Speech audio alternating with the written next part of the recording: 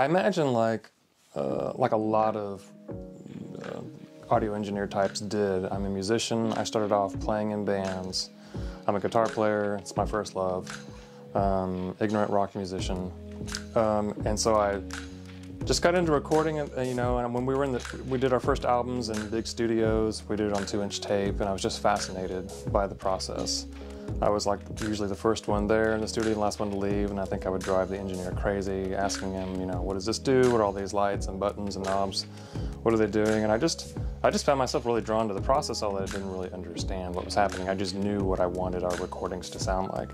And that kind of sparked my interest. And then I think when digital technology came of age and it lowered the price point of entry for people to get into recording that was, you know, actually really high quality. Although I did have a couple of 1/4-inch like Tascam reel-to-reel recorders.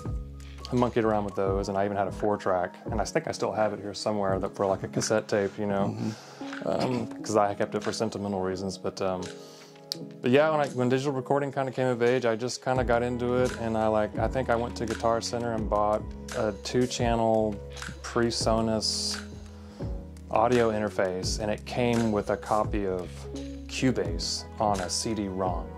This is dating myself here. Yeah. And so I loaded it in my computer, and I was like, oh, this is cool. And so I just kind of monkeyed with like acoustic guitar for a long time, and I just started doing just instrumental stuff, soundtrack type stuff, and I realized, hey, this is interesting, and I'm finding the process fascinating. And then, you know, it just kind of went on from there. I started recording more and more stuff, and then my friends were like, hey, could you record me and my guitar? And I was like, sure. And first it was just for fun. I was just learning, you know, because I didn't know what I was doing. I was figuring out by doing it, you know. But I always trusted my ear, and I let that guide me in the process. And then it just kind of, I just got, you know how it goes. You just fall down the rabbit hole, and you're just like, well, let me buy this microphone for $100, and then you use it for a while, and then you're like, well, I'm sell it, and then buy one that's $200, and then sell it, and buy one that's $400, and so it just. But in the process, I think that's how I learned, just by doing. I mean, making good recording is the only way to do that, is to make really bad recordings for a long time and learn from the process. So I think it was a natural progression for me. I still consider myself a guitarist and a producer first and foremost, but I got into recording, and I think, like I said, I think like a lot of people who are in this business, they're both. They're musicians, and they understand how music works. And some lean more to the engineering side, some lean more to the producer side, and then there's the musicians, and it's kind of like a community. So, I don't know, it was just kind of a natural evolution for me. So how did you come up with the name Cafe Solo? Cafe Solo, well, you know, it's interesting because the word, you know, in Spain, Cafe Solo is, it's a drink. It's like if you go into a bar and ask for a Cafe Solo, it's just black coffee. And so I liked and that's what one of my favorite drinks is just black coffee. And also the name Solo has like a musical connotation as well, so I just decided to call the studio Cafe Solo Studios. All right, cool. Tell me a little bit about your setup here. Were you Mac guy, PC guy? I'm a Mac guy, and I'm like, it's not a moral issue for me. It's not an emotional issue for me. I don't care. You know, I work with all types of people and work with all types of studios, sending stuff back and forth. But I learned, you know, 20 years ago how to use a Mac, and that's just by default just what I gravitate towards. So I'm running a Mac system here and Pro Tools. I'm actually running, everything is running off this Mac Mini, believe it or not. It's like a couple of years, I had like a big tower, and then a couple of years ago I got rid of it because it was basically, you know, you need to realize after a while you just can't upgrade your computer anymore. It won't run the latest OS. So you just kind of have to give in, which is, I'm sure, part of Apple's business plan, and it works. But anyway, so I got the Mini, and I'm real happy with that. I think it doesn't have the M1 chip. It has the last Intel chip. I think that was in it. And I think it has 32 gigs of RAM, like a 1 terabyte, you know, system drive, which is what I record onto. And then I archive and back up stuff to all sorts of external drives. But yeah, that's the computer. Then I just have this, you know, cataract-sized display window so I can kind of see what I'm doing. Because the older I get, the bigger I need the screen to be. So, but yeah, it's a Pro Tools system, basically. Yeah, and digging the lava lamps. Yes, I mean, it's a requirement, I think, you know. I don't know of any studio that doesn't have some sort of, and they're everywhere. There's a couple in here, there's one in there. I love me some, anything. Well, I'm just like, look, I'm going to be in here all day long, sitting and doing the same thing over and over again. And so the space for me has to be inspiring. You know what I mean? Like it can't look like a dentist office. That's not inspiring to me. Nothing against dentists, but you know, the space itself, it has to be practical, like zero function in terms of the room being built right so that I can hear what I need to hear, but also it needs to be like aesthetically pleasing. Aesthetics are a big deal to me. So, and also I think it helps artists when they come in here to feel like, oh, okay, this is a place, they associate, this is a place I can be creative. This is what this is for. Yeah. And so hopefully it kind of stirs their creativity as well. Cool. Let's go through your I guess your chain here. Yeah, okay. So I have basically like a snake in the tracking room, and everything goes from most of the, all the channels start in there and they go through the wall, and then there's a few more channels that are just directly in here. And then everything goes to the Aurora is what's doing most of the conversion. That's what I'm clocking off of. So it's a 16 channel, you know, AD/DA converter. Then I'm also hooked up the Universal Audio Apollo as well. So they kind of like Voltron somewhere in the back in this chassis.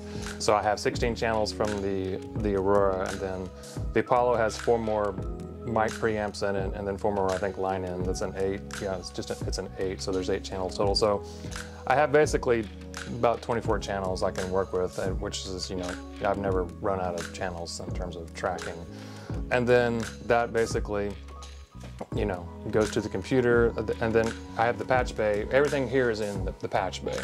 So the main, like I have, these are mostly preamps. You know, I have some 500 series stuff here. Sebitron, this is a great unit by a company in Australia. It's a 4-channel tube preamp, which I love. It sounds wonderful. I like on acoustic guitars and stringed instruments. I use it all the time for that, even drum overheads. The main vocal chain is most often, and again, everything I say could be prefaced with, well, it depends on the, you know, because that's, you know, no matter what it is, just assume that has been inserted before everything I say in terms of what do you like to use. But in general, the main vocal chain is the Neve 1073 and the Neve compressor. And then often I will bring in, if I need to, like this warm, you know, just kind of their Pultec equivalent. And a lot of stuff that gets used as well as the API stuff. These two 512s they're wired into these EQs, so I'll use those a lot on kick and snare. It's another 4 channels of API. Vintech is great. He makes a lot of like Neve clone type stuff, so that's like a 1272, I think is the model. Dual 72, yeah. I have a couple of I put this in here so I could access the Vintech and the couple of Sebitron channels from in here, so they're wired in the back. And the rest is just like, this is an old like art, you know, 2-channel input that I probably use for talkback in the room or room mics. But then I have, like I said, the Warren Pultec here. This Audioscape is a really great company. I've just a friend of mine turned me on to them.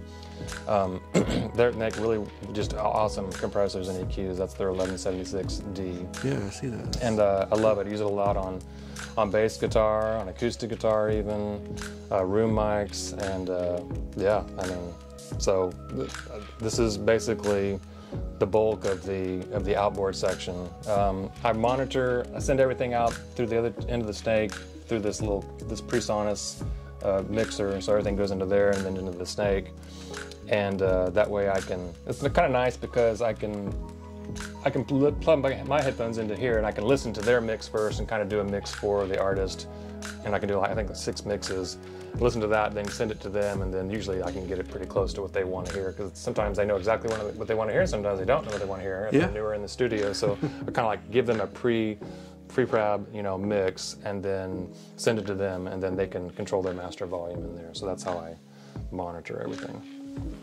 Does a lot of it go in during tracking, or is it for mixing? A little bit of both? Yeah, I mean, I use most of this during tracking, because I think when my early days of recording, like when I was just starting off, I was just like, okay, let me just make sure I don't clip, you know, and that's no matter what it sounds like, let me just make sure I get something recorded that is usable, and then I'll fix it in the mixing process, which of course is a horrible way to go about recording, because when you have a bad source material, all the plugins in the world aren't going to fix that. So I've since changed long ago my philosophy to get the best possible usable sound that I can get on the front end so that I'm not trying to fix things when I'm mixing, because to me that's a very demoralizing process, and also it's not very efficient. So now I will go out there and just move the microphone, or go, you know what, let's just try a different amp. That amp is just too bright for this tone, or let's try a different vocal mic, because I've plenty of vocal mics, but not every vocal mic sounds great on every singer because everybody's different. Yep. So I try to use the outboard gear. My approach is to sculpt the sound and get it as close to what we're wanting to hear, so that when I give a client a rough, it's like, okay, we're in the ballpark. Like, we know what needs to happen. We need to tweak a few things. Maybe it's just a matter of balancing and an EQ here and there. But this is kind of the organic tones are really solid. So I can use, I do, and sometimes reamp, guitars and basses, and I can run stuff through the outboard gear again if I want to do that, but I'm mostly using it for tracking. Okay, and let's go to the monitors. What do we got here? So I've gone through several sets of monitors, and of course anybody who's been in a studio for a minute will recognize these as Yamaha NS10s. And I finally settled on these. I've had a lot of and I probably will add another pair of like full range speakers. I had some Focal Shape 65s for a while. I had some Dynaudios for a while, and I keep just hopping around trying to figure out. I don't know what I'm looking for. I think sometimes I need something different to get inspired, maybe, or to challenge myself. But I finally settled on these because, as anybody knows, they're wonderfully awful, because they're just kind of harsh, and but if you can get your mixes to sound good on them, they're pretty true in terms of getting the mid-range right and getting just things to sit well in a mix. So I mainly mix on those. I do have a sub down there that I can bring in and out, and I also monitor through this little Oratone, like from the 70s. I hate to have a stereo match for it. It's in the storage. I just use that, and I run a mono signal to it, because basically, I'm mostly mixing in mono anyway, but I run that, I basically A/B between the NS10s and that, and then I'll take out, maybe some of my high fidelity headphones just to hear things, make sure there's not something weird going on, high up in the frequencies, like reverb trails and stuff like that. But I'm mainly mixing on NS10s. I'm happy with what I'm getting so far. So yeah, cool. And then you're using the Dangerous for the the Dangerous. So this is monitoring. this is what everything's routed. This is great because it allows me to switch between the two speakers, or take the sub in or take it out, mono everything. You can put, like, someone comes and, hey, I have a demo, can we listen to it? I can plug it in the back. There's a couple of other inputs, so I can have another input on it, and it's totally passive, and it doesn't color the sound whatsoever, and the fidelity is really, really amazing. I had another cheaper monitor station type thing, and it was fine, but then I used the Dangerous stuff, and I was like, wow, I can really, like, the sound field really became transparent to me after using that, so I'm real happy with that. Cool, Yeah, so this isn't a massive control room. So like a lot of people, I battle containing the low end and making sense of it, which is harder obviously in a smaller room. It's not a tiny room, but it's not massive. So the low end was an issue. And so for a while I was just kind of putting some basic, absorption and diffusion in here, and I was still having a hard time hearing the low end clearly. So I called up GIK Acoustics, which is a wonderful company. I think they're based in Atlanta, and they have a European office as well. And I just sent them my diagrams of my room and what I had, and they were great. They're really helpful over the phone, and they told me what to get, and they were right. So I basically put a lot of bass trapping on the back wall. As you can see, there's 4 really massive panels of bass trapping. That made a huge difference in controlling the bass, absorbing it, and flattening out the room. And I replaced the side panels with some much thicker ones that go down to lower frequencies to trap some of the low mid frequencies, and then some diffusers kind of on the back walls there. And the room is not absolutely perfect, but it's as flat as I've ever gotten it. And when I walk around the room now and listen to things, it's pretty balanced all the way around. For one, I've kind of learned the room, because I know what I'm hearing, but this, I really am happy with all the GIK stuff. It really has taken this room and like I said, flattened things out to make it so that what I'm hearing here is what is there, and I'm not hearing, reflections and frequencies, weird frequencies build up and here and there. So I'm really happy with it. Very nice, very nice. You want to go check out the live room, I guess? Yeah, sure.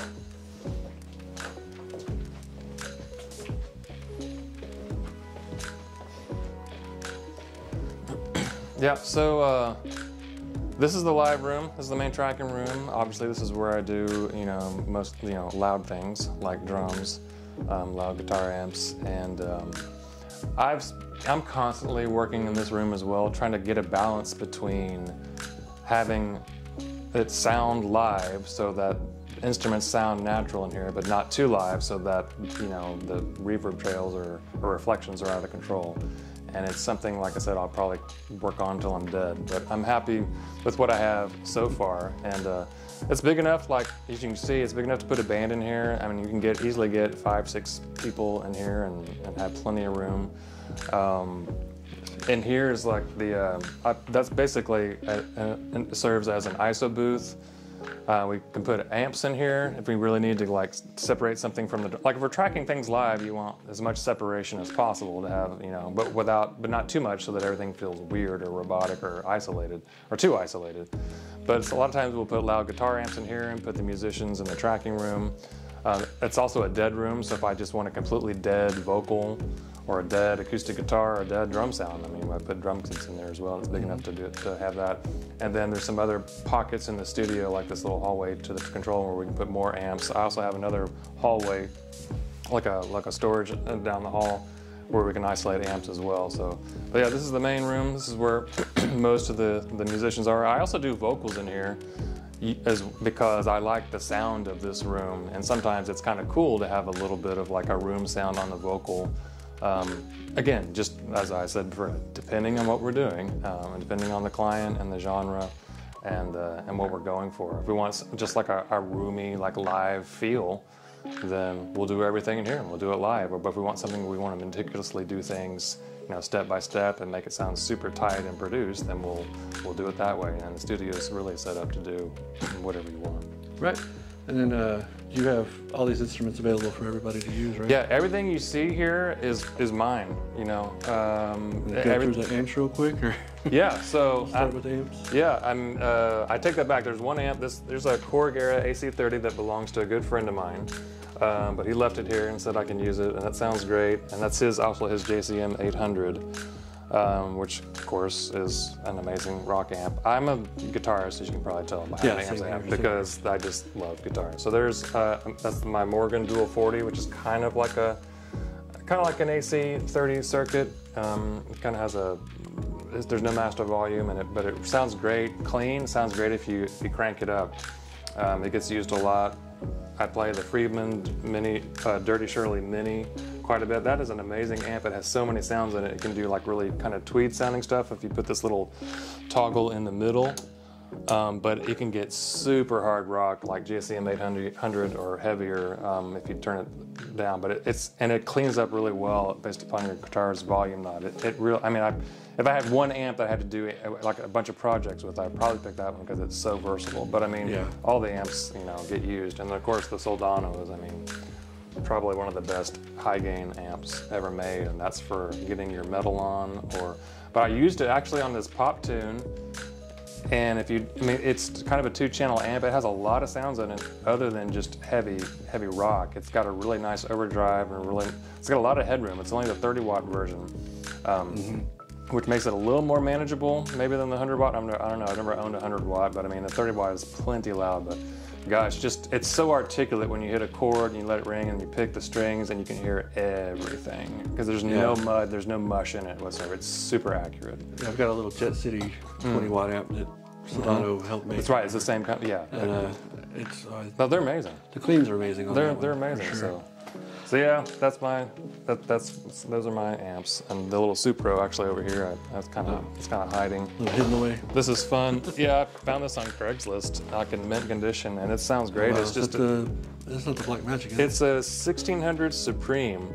It's got 2 channels, and yeah, I love it. It's just really warm. And the louder you turn, I think it's only like a 10 or 15 watt amp, but the louder you turn it up, the better it sounds. It gets used a lot for clean stuff, and it really takes pedals well. Like a lot of like alternative or worship guys love to use it because it takes pedals really well. All right, and then let's go through drums. How do you have it all mic'd up? What do you got? So this is just, I was just monkeying around. This is the main kit. This is a Yamaha Maple Custom Absolute that I found on Facebook Marketplace like 3 or 4 years ago for so cheap. I thought it was a joke. I thought the guy was like just playing with me. Maybe he didn't know what he had. And yeah, and he's like, no, I know what it is. I just don't want to be. I don't want to be stingy. I want someone to use it. I'm like, well, I run this studio, and I can guarantee you it get used a lot. So I drove up to Tulsa, I think it was, and picked it up from him. So yeah, it's got like, I think it's a 10, 12, 14, and 16 tom, and then a 22 kick. And this is a typical like kind of big rock drum kit sound, like mic setup. I mean, everything's moved around, so it's probably not positioned perfectly. Oh, that's fine. But I mean, yeah, I mean, I use 57 on the snare, and usually like a 451 as well, and 421s on the toms usually.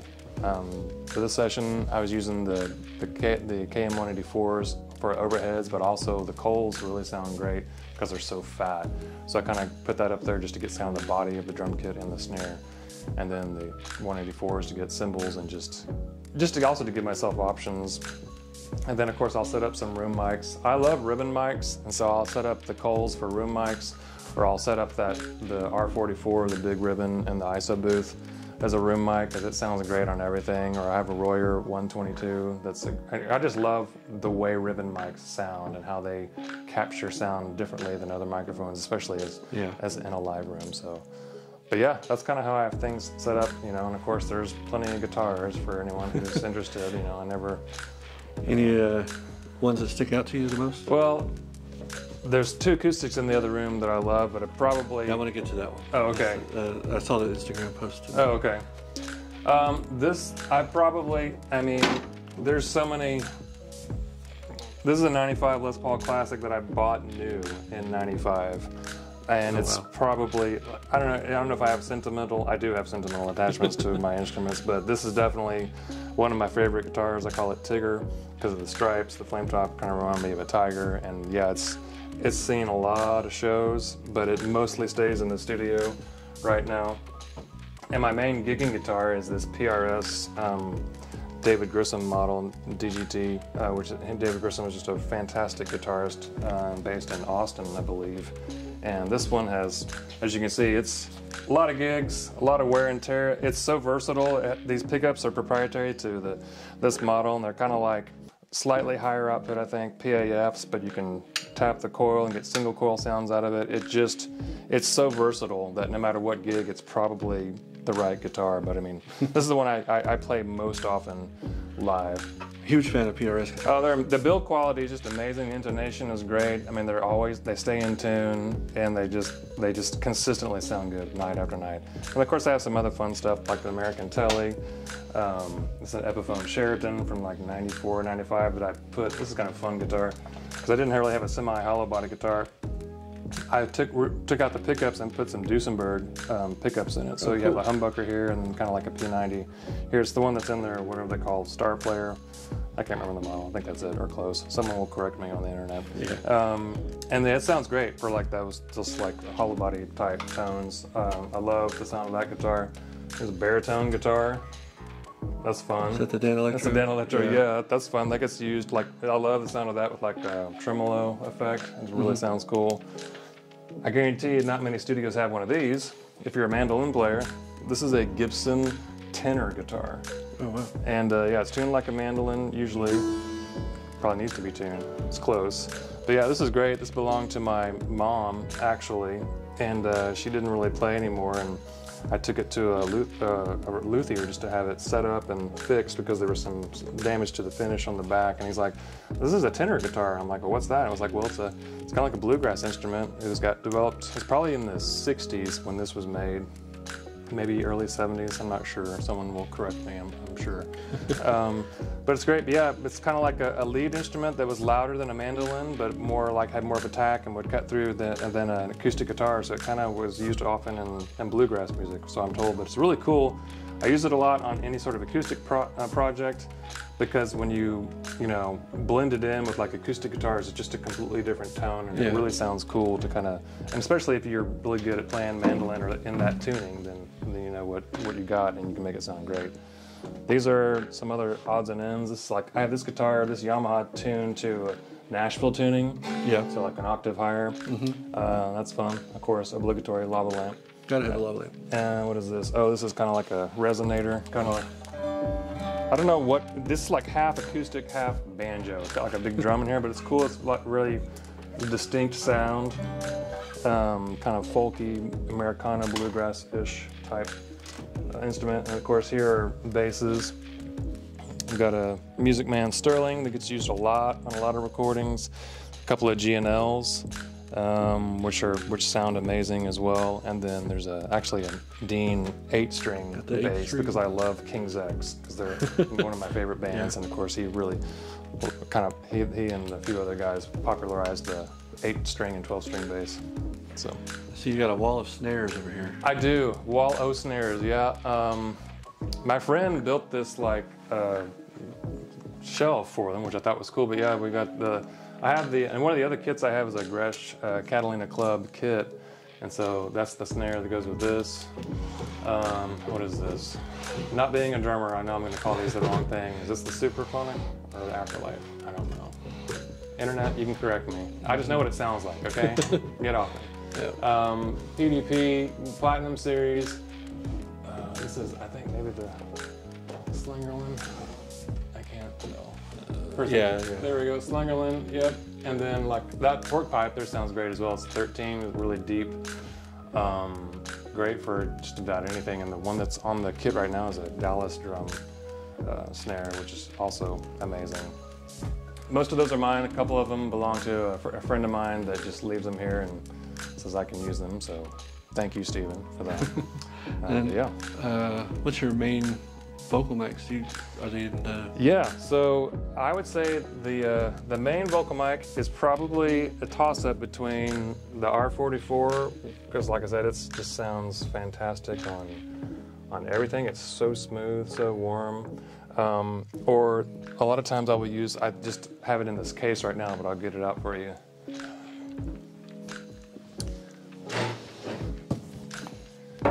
If we're not using the R44, we're probably using this Sound Deluxe U99. This is made by David Bach, Bach Audio. This is an early one, not like the newer ones. And it's a large diaphragm tube condenser. It sounds absolutely phenomenal. I changed out the tube and put a new old stock Telefunken tube in it, which really, it already sounded great, but when I replaced the tube, it really flattened out and smooth. A lot of those high mid frequencies made things there's no like bite or harshness to it anymore. And it's just amazing. It's great because it's got on the power supply, there's a variable polar pattern, so you can switch it between cardioid and figure 8 and all that fun stuff. So this gets used quite a bit. I just had it up on the shelf because I was cleaning up today. So we'll use that. It's usually that or the R44. I have used the Coles as well on vocals. They sound great.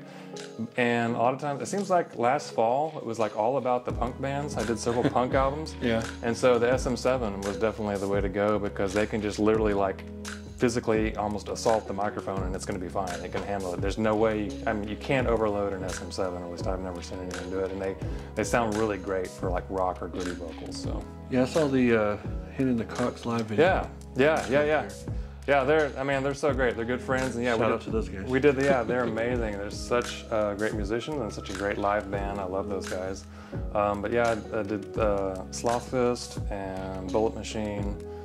They're all friends, so yeah. And so I think on all of those albums for the vocals, I'm pretty sure. I think on Him and the Cox, I had a U87 at the time.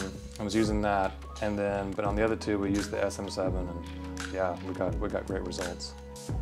Cool. Any other little odds and ends you want to show us? What about this piano here? Oh man, this piano is cool.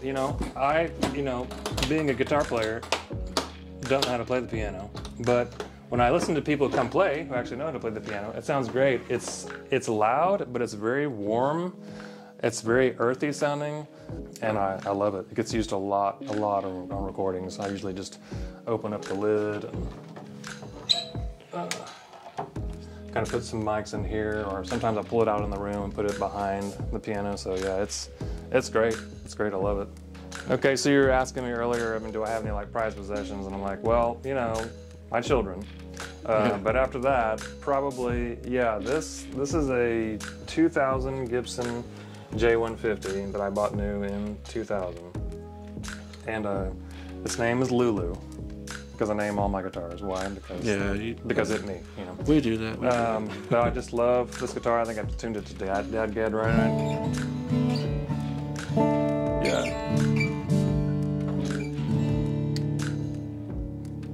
You have no idea how good this sounds. It's warm. It's so amazing. It's not going to pick up on these mics. But no, but I mean, come to the studio and play it on the next recording. Do that. I love that guitar. It gets used a lot on a lot of recordings because it's just so full and such a massive sounding acoustic tone. And then I love the J45. It's just like a workhorse guitar. I was wanting something that was kind of diametric opposite of the J150. The J150 has a lot of low end and a lot of top end because of the maple, and this is obviously a little bit darker. It does have plenty of top end, but it has a lot of warm in the low mids, and you know it's a J45. Everyone knows that and this one's a 2000. Let's see,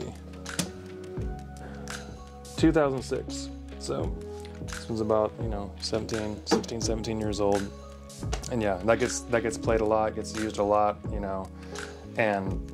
But everything here, everything in the studio, all this gear, this is all mine or it's here, and anyone who comes here is welcome and encouraged to use anything because that's what it's for. This place is everything here serves a purpose to foster creativity. And so if you have your own gear and it's awesome, great. But if you want to come in and use some of mine or experiment or maybe come up with stuff because you get inspired playing something different, that's even better. So but everything here is meant to be played, and I encourage people to just have at it.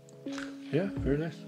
When COVID hit, just like everybody else, musicians and anybody in the entertainment business just had to figure out how to survive. And so sometimes I had to go and, take side jobs just to keep the lights on. But fortunately, things are starting to come back. Live music is coming back. And so most of my time is spent here. I also play guitar professionally for a country artist from Houston named Gary Kyle, who's a wonderful musician and songwriter and wonderful human being. Yes, sir. And then I also teach recording and guitar as well. So between those three things, that's pretty much keeps me busy most of the time. I love being in Denton. I love the musician community of Denton. That's one reason why I moved here in 2012. The studio is a resource for the community, and there's nothing I enjoy more than collaborating with people and helping them realize their artistic vision for the music. And so, to me, the creative process, there's just nothing greater. And so, I'm here, I'm all over social media, on Instagram and Facebook, and my website is cafesolostudios.com. My phone number's on there. Text me, call me, email me, come by and just check out the studio. I love meeting with people and figuring out where they're coming from and working with them to develop a plan to record their music and to help them, capture like what's in here and what's in here, like down in audio, so that so they can enjoy it and so their fans and their community can enjoy it. And to me, it's just the best job in the world, and I love it. All right, Chris. Well, thank you so much for having us over. Hey, thanks for coming by. Appreciate it. It's great. Yeah, I loved it. And we'll see you next time. Sounds great. Thanks.